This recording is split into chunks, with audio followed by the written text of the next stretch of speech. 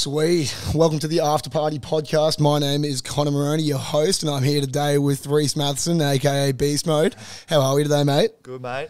Thanks for having me on. I'm pretty excited. I think this is only my second podcast I've ever done. So Brilliant. Too easy. It's nice to have a couple with the Lions, but this is it's good to do it with a mate, I reckon. Bit side out of the box, mate. There's no one watching you too much. Yeah. So you were just saying you were in Melbourne, stuck there for a couple of weeks, was it? Or yeah, so the boys got stuck down there.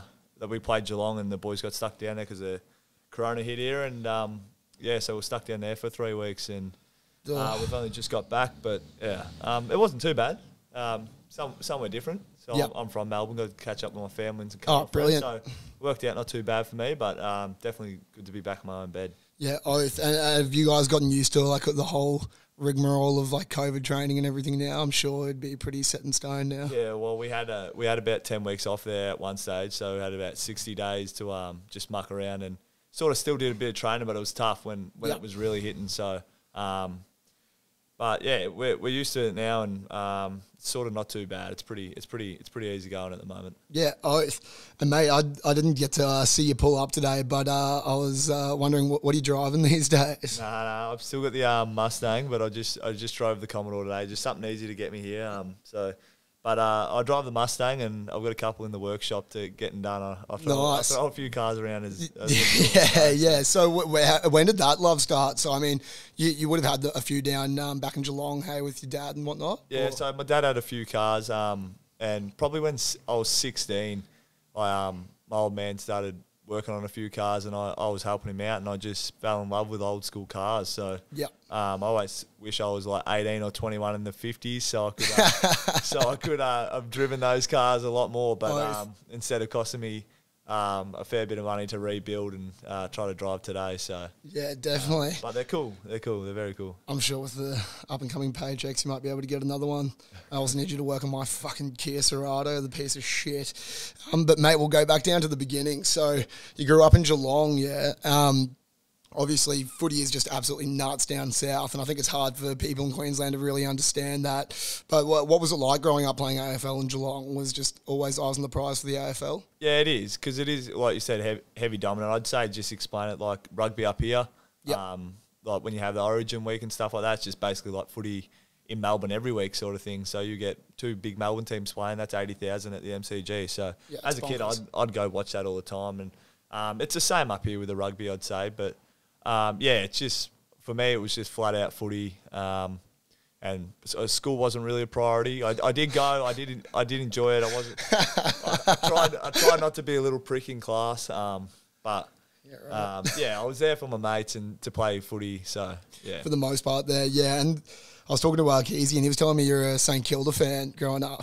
I definitely was. So how did that come into the mix? I'm sure that was... No, I don't know. Just young kid. And I think I like the colours of the jumper. They had the most colours on there, and I think that's what drew me to them. And then I didn't really know the team. And then as I learned about footy, that's who I went for. And surely enough, got to play them in my first year, and they pumped us by about 80 points in one of the games. So, were there any blokes floating around and still in the St Kilda jersey that you used to watch as well? Yeah, well, my favourite was Nick Revolt, and I got to play, so he was playing, and he kicked 10 on us and took a record of marks inside 50, I believe. So. No, it was a good way to end the season, that one. Oh, mate, what a fucking shocker. I saw as well St Kilda on the weekend. I think it was Eric Banner was there, and he was, like, ripping in, like, on Twitter going nuts. I was thinking, like, who's the staple celebrity for Brisbane these days? I'm sure it's a bunch of C-listers, but... I don't know. Fucking Chris Lynn, probably. Yeah, Chris Lynn, he's a great man. He's he knows a few of the boys. Brisbane. Yeah, and he's an absolute legend, so... he's probably I'd say he's my good mate, so I'd say he's our king. But we have had Harry Potter come to come to the Gabba for a game. I forgot what's his name. Daniel Radcliffe. That's him. I always get him mixed up. Did you get to meet him? I didn't. The skipper did, but I think I was in the box next to him. So he come to a game and we'll claim him. He had the scarf on, so we'll take him. Bugger Chris Hemsworth, get Ruddy in, mate. So then. Obviously worked up the ranks in Victoria there, and then you entered the draft there. I'm sure at the time everyone was probably praying, don't send me to Brisbane. Yeah. Because, I mean, like, obviously it's not the biggest following, and we were in a bit of a rut at the time as well. What was that, when you did get the news, obviously you would have just been stoked, I'm sure, to make it in and get into the league there. What was that first initial like feeling of getting in and moving up through to Brisbane there? Yeah, you're obviously very excited, and just the whole build up to the draft as a 18-year-old is pretty stressful. You don't know where you're going to go. Some blokes do because they're touted as top picks, and you sort of get scouted from other teams whether you might turn up there or not. But certainly I didn't know I was going to end up in Brisbane, but I still had a few mates up here that I knew, and one being Ben Keys, we had played together beforehand, so that was all right. And I got drafted with a few other boys that I knew. Where'd you play with Keezy? We played we were in the AIS together. So yeah, okay, gotcha. For a year when we became mates. He thought I was too cool for him, but we became mates, and as you know today, we're very good mates. So yeah, exactly. And I'm very close with his family. But when Brisbane called out my name, I was pretty pumped, and you go through a lot of emotions just knowing that you're going to leave home at 18 and that. And I wasn't too worried. I wasn't too worried as doing that. But it's a big move. It's a big move. Definitely. Moving out of state as an 18-year-old once you realise that mum and dad's not there to do everything for you. And, for sure. Yeah. Oh, well, I went to that first house a couple of times. It's a bit scat looking at times. Of course. It's a bit of a frat house with the boys, of course. But yeah, you learn, and I think it's beneficial to actually, as a young man, to develop into an adult, I reckon. So, yeah, definitely. But yeah, I was stoked because I seen it as an opportunity to play with a team that at the time was struggling, and maybe it gave me a chance to get a game or not be too far off getting a game. So yeah, definitely. But yeah, and we drafted some players in that year. We were trying to rebuild, so it was a new look when I sort of got there, and then obviously the year after it was an even newer look. So yeah, I've been through a bit, but no, definitely. You had to run through a bit of tough times there, obviously, because those first couple of seasons were a bit rough. I remember because I was living with Keezy, I think in that 2017, 2018. Oh, maybe it was 2017. That was a bit of a shocker. I can't remember. 2017, we finished the 16. We'd finished second, just on second last, just on percentage. Yeah, and that was to the Bombers who had at the time the top up players. So, but we had a massive injury list. Like we were nowhere near our best players. Yeah, no, everyone was completely out there.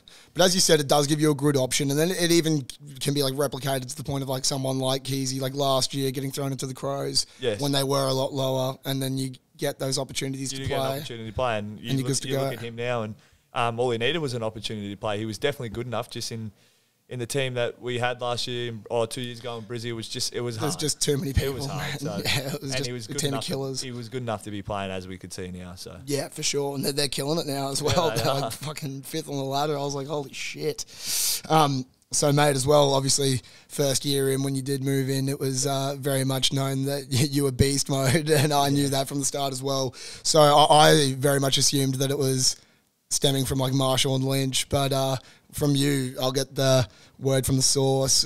How did the beast mode start? Probably in my under 18s, I had a trainer, and I mean a lot of kids when you're 18, don't really focus on gym and stuff like that. Yep. I had a mate down there that he loved gym, I loved gym, and probably just two blokes, testosterone, bloody going head to head. So and we would just try to stack up as much weight as we could, just stupidly, like just rev each other up, and our trainer would call us out. So it just sort of stuck, and we'd carry on up here, and to this day I still love doing the same thing. So I love the name. And then I was also like, a lot of things that I noticed, like with your game, like one of the first like games I ever saw you play, or that I like knew of you at the time, just obviously because I'm very much footy fucking orientated. But I remember, I think it was a game against Essendon, when you were getting just like the high tackles coming up every time. I personally love that shit because my position on the rugby field is fucking find a hole in the game and cheat. Like I had to be a grub and cheat and get that there. With you, was that very much something that you were aiming to do at the time? Like, you can definitely exploit people when I sort of know when I can slip it and get one around the neck. So it's not. I don't look for it, but once I see an opening, I'll definitely take it if it's, especially in front of goals. Like it's a freebie, it's a gimme. Free kick, yeah. They don't like it. I've had a few 50-metre penalties as well to rub me face in the dirt. But at the end of the day, it's an easy free kick, and no, completely. I agree with that there. Especially that game though, and there's been others that I've seen as well when the crowd really gets in and starts fucking booing. Yeah, do you like love those sort of moments? It doesn't worry me at all. Like, my first game, I think I had 7 of them on debut. My first game I got booed by the D's. But it doesn't worry me. I mean, my mates are on the field with me, and I've got my mates back home, and they support you. So I mean. And not everyone's going to like you. Yeah, that's just the way it is. Not everyone's going to like you. So, I was happy to keep doing it, and as long as it wasn't hurting my team, completely. Then I was all good for it. And can that shit ever get reversed? Like if you like flop real hard, can it?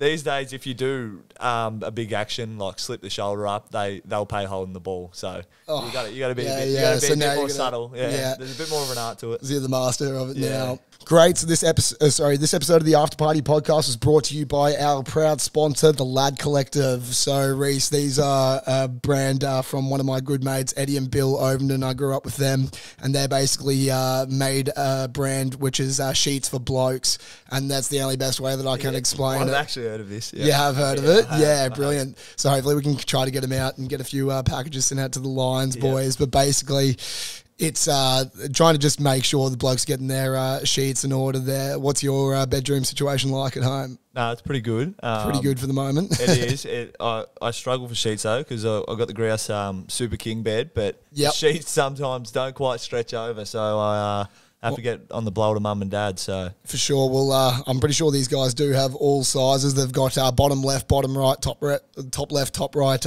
straps to rip them in and pull them on, zip up pillowcases and magnetic doona covers there. They've got all different colours, sizes, you name it. They've got it. Brilliant. So if you want to check them out, please go to their Instagram at The Lad Collective. If not, go to www.theladcollective.com.au. And as well, like another thing was obviously celebrations. Yep. Again, love them a lot. You got the shotguns always coming out, or the fucking pistol off the shoulder.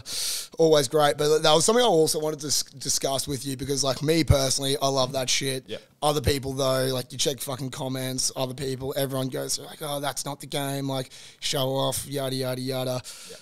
It's interesting though, especially in our culture now where we all love the NBA, we all love the NFL, we all love these big exuberant players that are actually putting their personality and character into the game. But as soon as an Australian does it, everyone's like, fuck him, like what the fuck's he doing, you know what I mean? Like he's being an absolute prick. Yeah.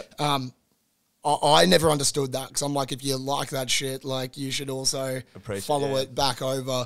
But how much do you experience that, like with the whole like tall poppy syndrome in Australia and fans and even players that you played with and stuff? Initially, it was probably a lot of people didn't like it, and there was the old couple out there that obviously loved it. Our fans really liked it. They were always telling me before games and whatnot to, if you kick one, please do it, and then obviously you get the other percentage. But now these days, a lot of people do come and say like, oh, is your next goal going to be a shotgun? So I think now that people would actually want more celebrations. Yeah. So not that they want just the shotgun, but I get it's not as negative towards me anymore. Yeah, it's more of a like, when are you going to do it again, or would you ever do it again sort of thing, rather than like, you're an idiot, why did you do that? So I think, it's more encouraged these days. You see my housemate, Charlie Cameron, goes absolutely bananas with celebrations. So he gets on his motorbike. So I think it's more accepted now. But, you're always going to have the 50-50s, like he's a showboater, or like your fans love it and want to see it when you kick a goal or do something well. So at the end of the day, they're in the stands and you're on the field. So it doesn't really fucking matter about what they say. Obviously, since then, though, the Lions have just improved incredibly, and that's through draft picks, selections, and all that sort of stuff. How nice was it to be, because you and Ben, many others, were at that stage where it was fucking dire straits, and now the last like 3 years or so, it's been top 5 basically finishing. How nice was that to build, and what do you was there any other things besides just the draft picks and whatnot and new players coming through that really got you there? To start off with, it's bloody nice, because we were in a dark place, and it was tough to actually talk to fans and members, and they just wanted to know what was going on and why were we not competitive, or why were we not a good team. And I know it seems pretty simple that you should be winning more footy games, but it's a bloody hard game. And and to now to be able to say that we've finished second on the ladder and finished in a prelim and made finals the last 2 years is so good, and to be able to talk to our fans and they're positive towards us, it's good. And it probably started. We got a new coach in, and to tell you the truth, mate, I didn't know any better when I walked in. My first coach I got along with really well.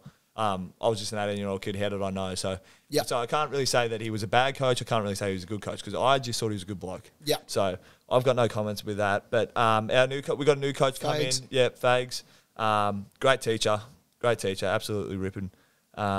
Seems like he's one of the boys as well, really. Yeah, like he's a teacher. So coaching's probably for him. Yeah. He's not one of those blokes that had played AFL footy, sort of like your Buckleys and those blokes that had come in. And so he's a teacher.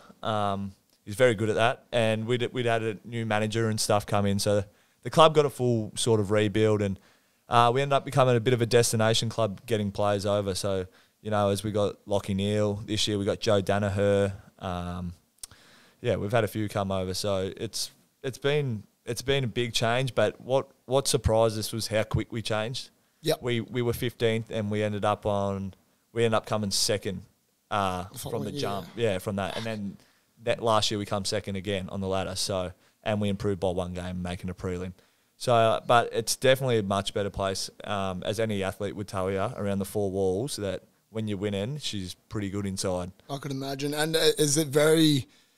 I'm sure a lot of you all now have become very much like equals and whatnot, but on the field, do you definitely notice those senior players like your Mitch Robinsons, Zorkos, all that sort of stuff really taking charge out there? Yep, absolutely. But I think now we get those boys that lead the way, like your Lockie Neals, your Zorkos, those guys, great leaders, great players. But now that we have 22 other players that can actually stand up, make a great contribution on the field, it's an even spread, and that's what a good team does. It's And like you say, Lockie Neal won the Brownlow last year, but he puts that to... He's a star, mate. He's a star, but he puts that to a lot of respect around the players around him and our footy club. So, but he's an absolute star. But so humble as well. He is. He's one of the best at it, I reckon. He's one of the best. Yeah, and so those recent finals runs obviously got to be fucking heartbreaking at times because, I mean, that definitely last year, but the year before as well, because the fans as well, like a lot of the games I was going to, just like the energy was just picking up like so much, and there's so much momentum going through to the finals.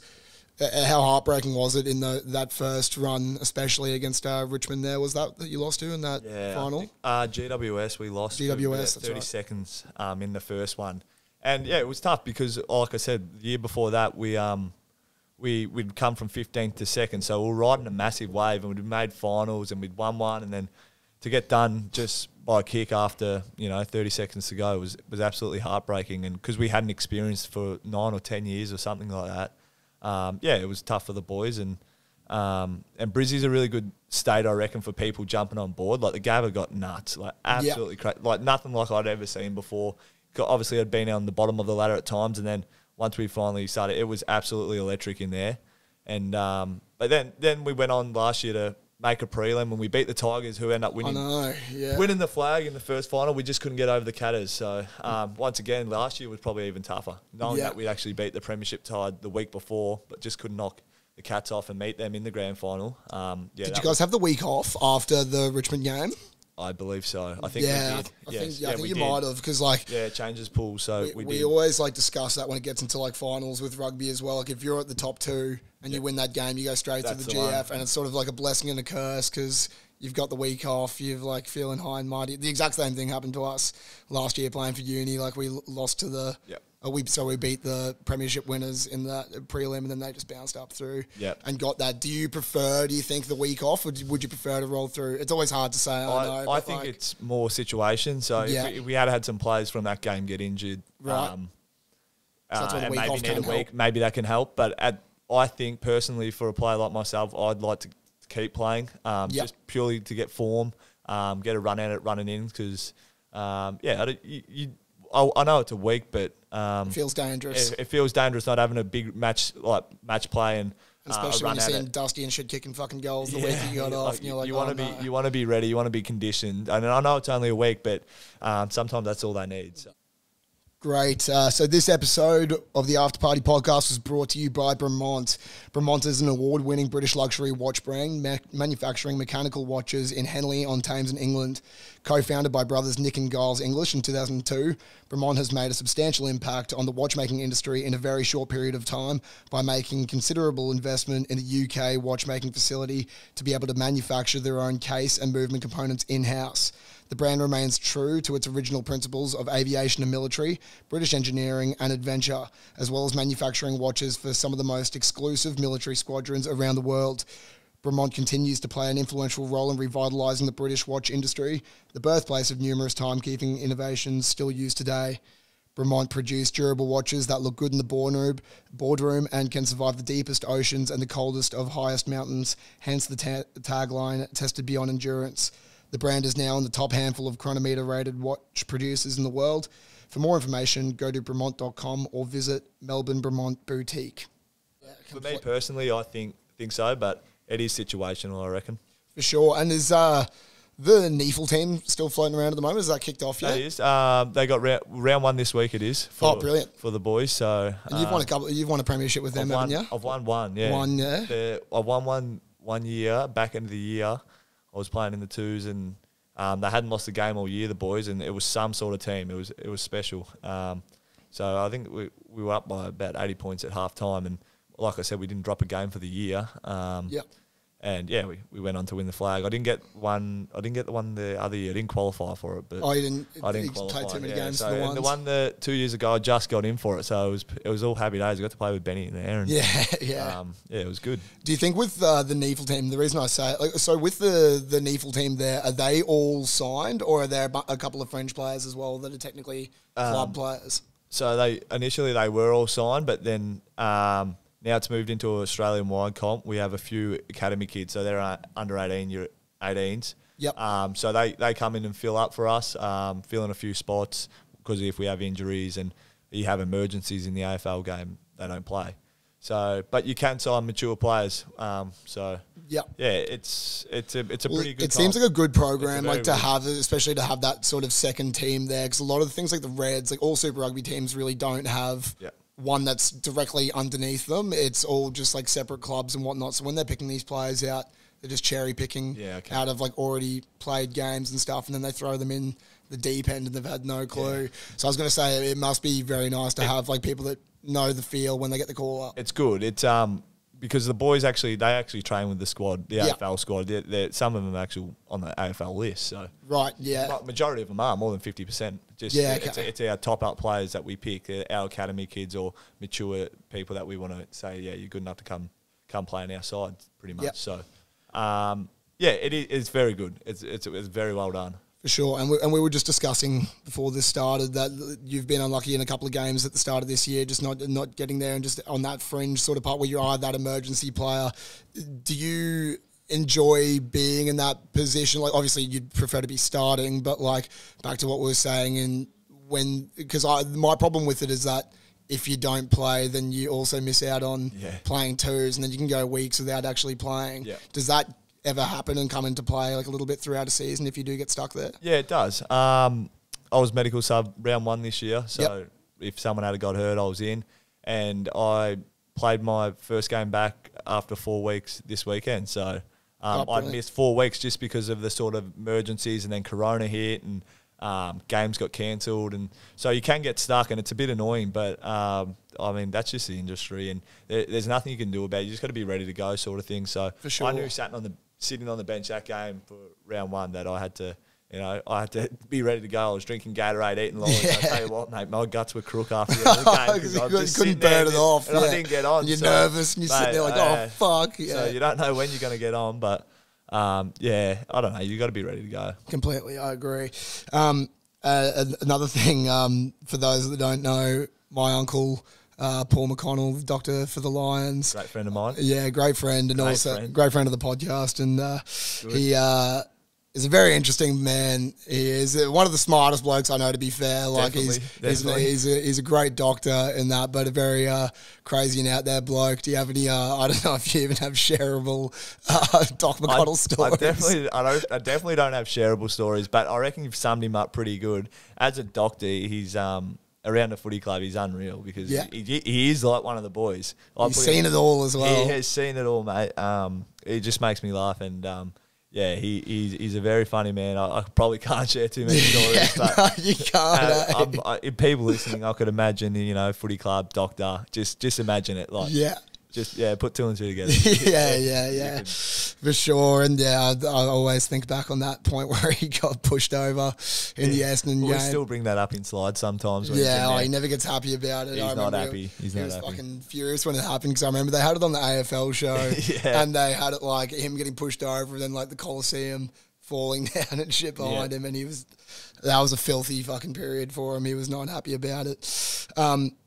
But mate, the last sort of section that I wanted to talk to you about as well, obviously something that, again, probably can't share too much from either, but I've always found it fascinating. So at the end of like a lot of other sports and professional sports especially, everyone will have like your Mad Mondays and your celebrations afterwards and whatnot. But you boys somehow take it to another level and somehow figuring out going overseas every time. How nice is it to get away and like have those big trips like with all the boys? Because usually everyone just parts off and goes away. Like, is it very much... did you guys even get to do anything last year? Nothing last year because of the coronavirus. There's a few boys that went away in Australia together, which is all right. But previous years, we've had some big trips, and it's so good to get away after a long year, and because at times it's stressful.